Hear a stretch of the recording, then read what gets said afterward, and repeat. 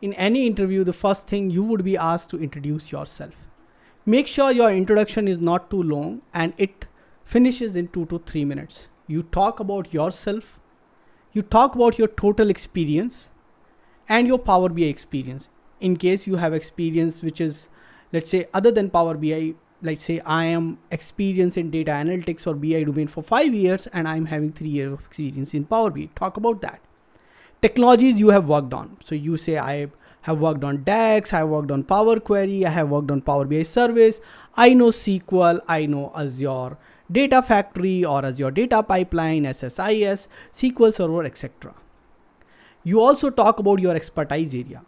What this will do is it will reduce questions from some of the uncomfortable area. You can say, while I know Power BI pretty good, but DAX is my area of expertise or Power Query is my area of expertise. This will lead the interviewer to ask more questions on your expertise area. Also talk about your current project and work. If that has been asked as a part of introduction, if not, they might ask about that.